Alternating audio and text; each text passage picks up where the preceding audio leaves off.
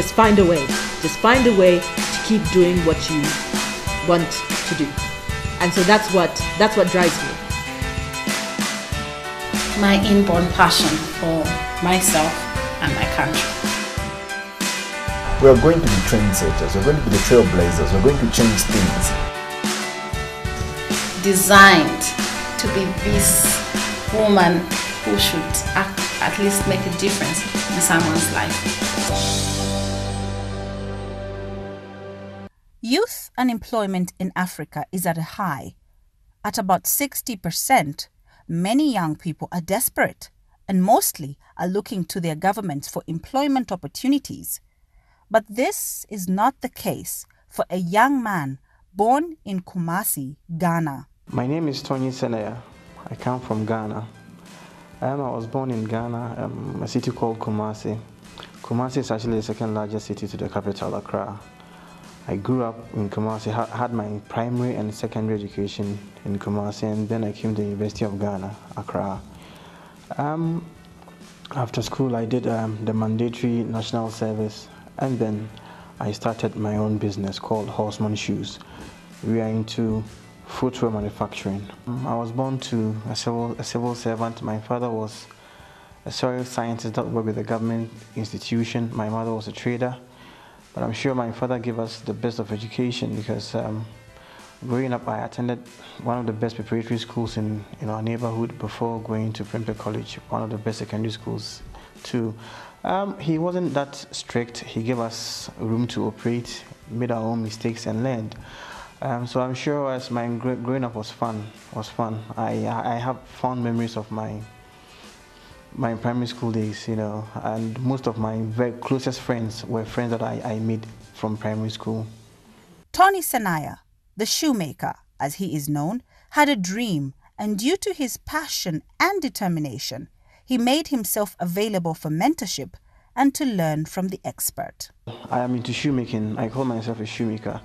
And from our part of the world, when you tell people that you're a shoemaker, they think that you are being cheeky or you are being silly, because in their minds, they don't know who a shoemaker should look like. A shoemaker shouldn't be speaking English and wearing spectacles, I have been at it for the past 8 years. In fact, I'll be 8 in August.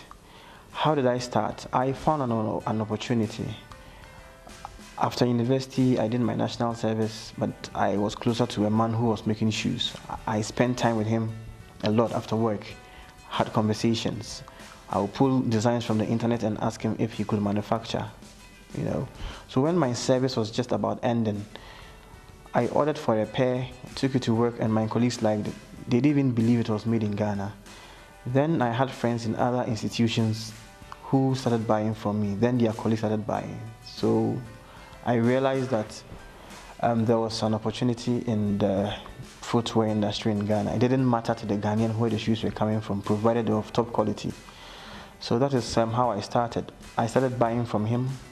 That was around 2009. Then in 2010, I set up my own workshop where I brought in young people for us to produce under the brand name Horseman Shoes.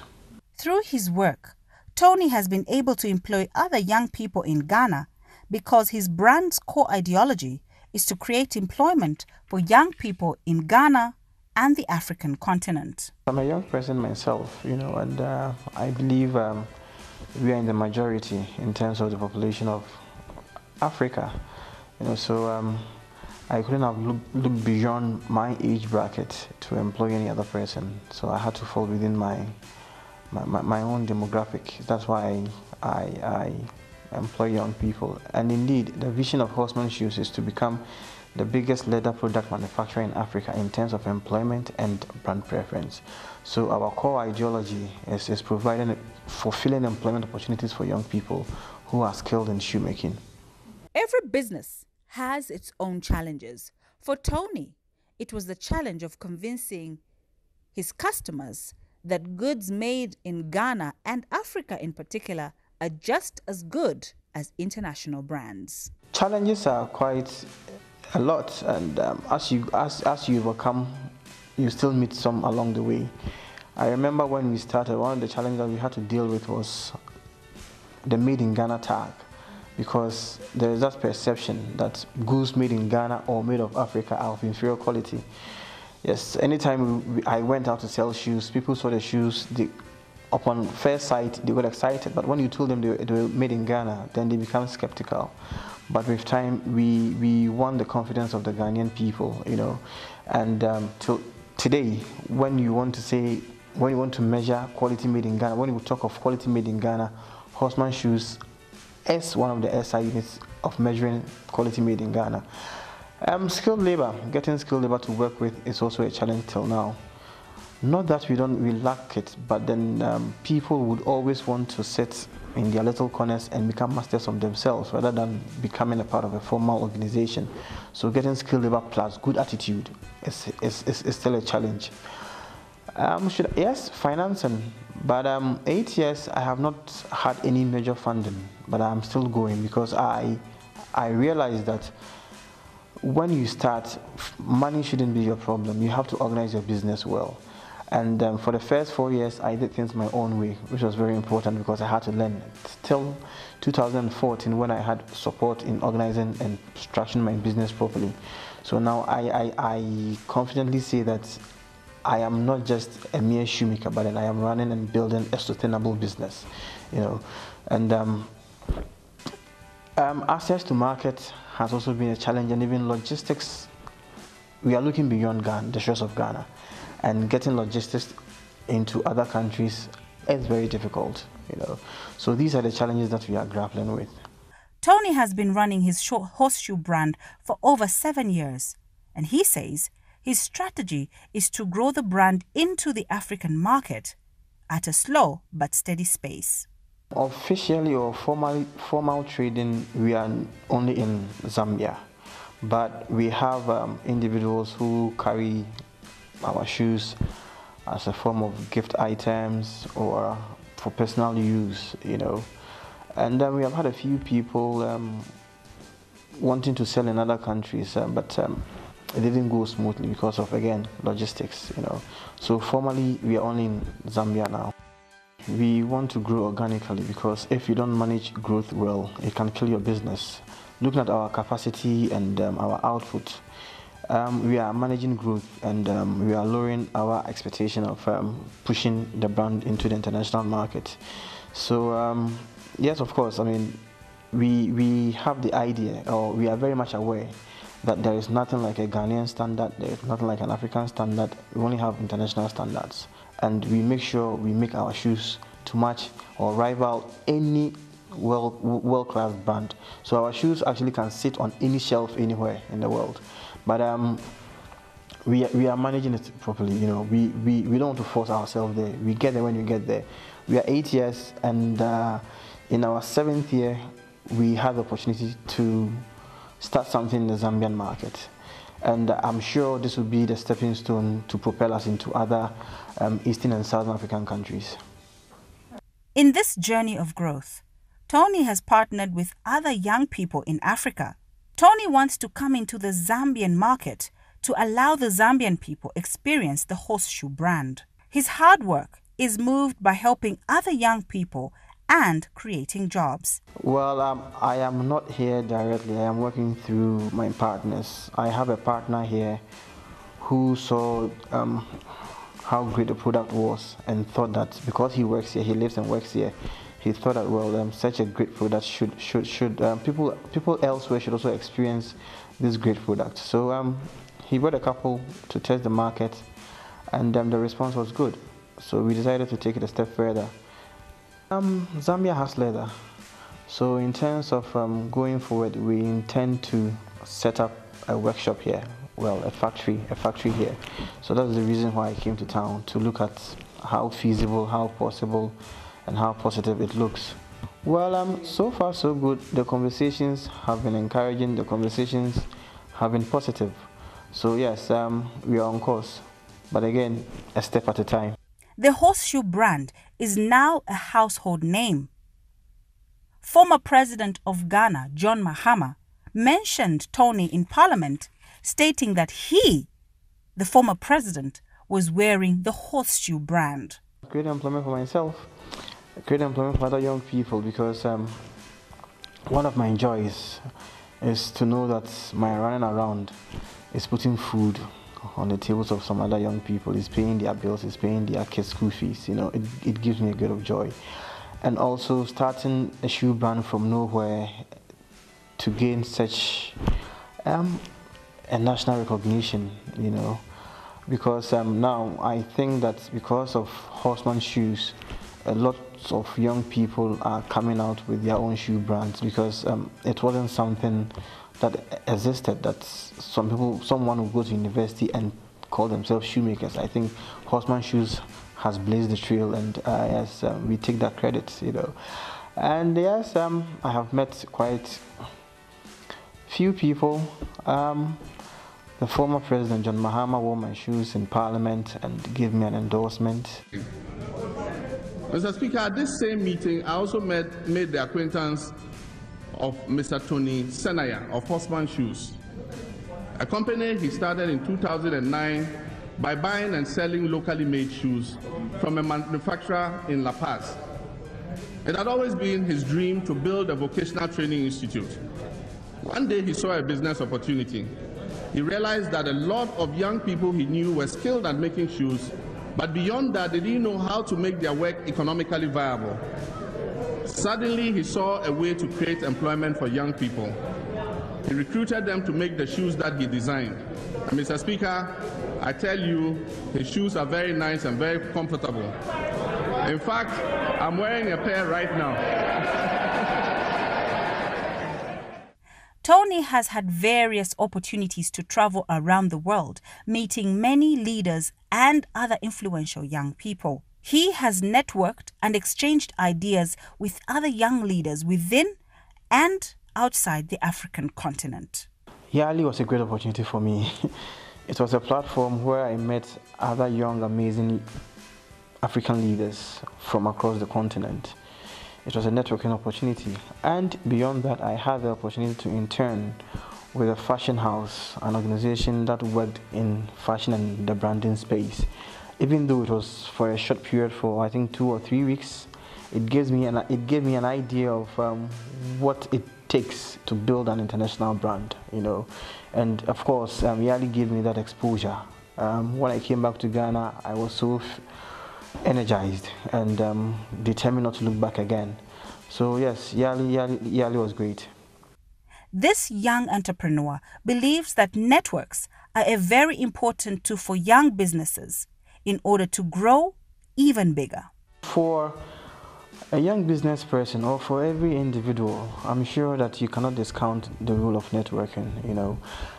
We are not an island unto ourselves, and personally I have a value. One of my values is networking and building relationships. Yes, I have networks all across Africa through Yali. We still keep in touch. And when I came to Lusaka, I have met one of my Yali contacts who happened to work in ZMBC. So networking is very important, and I'm here in Lusaka through networking. So as an individual, you have to maintain and keep relationships.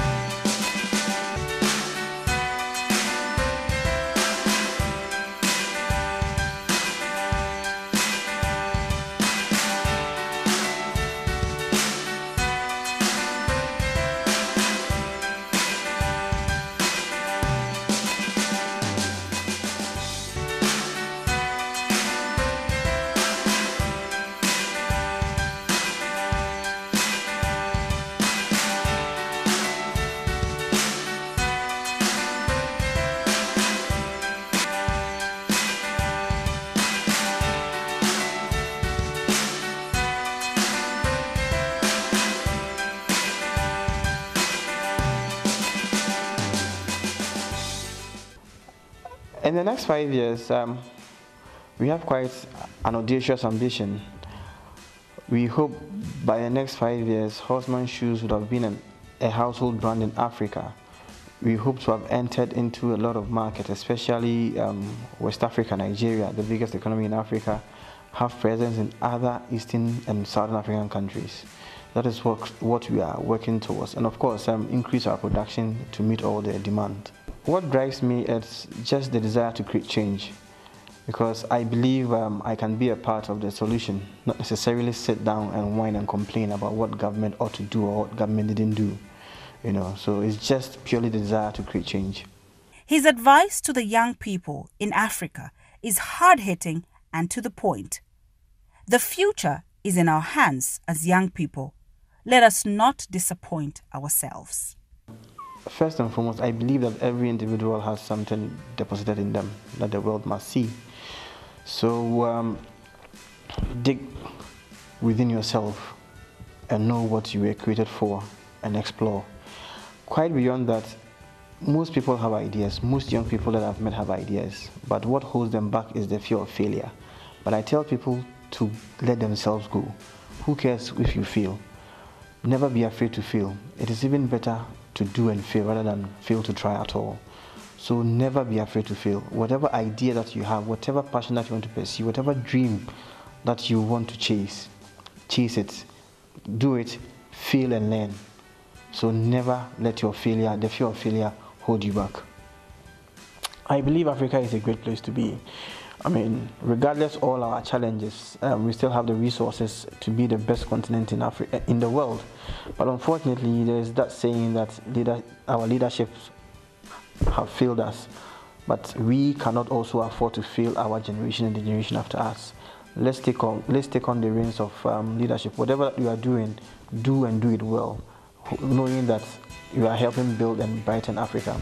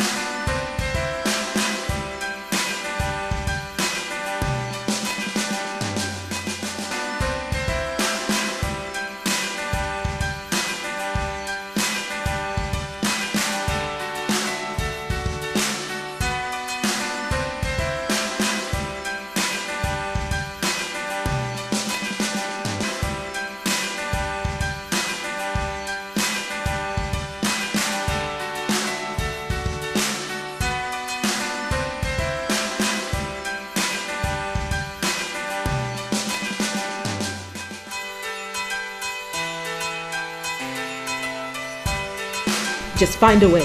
Just find a way to keep doing what you want to do. And so that's what drives me. My inborn passion for myself and my country. We are going to be trendsetters, we're going to be the trailblazers, we're going to change things. Designed to be this woman who should at least make a difference in someone's life.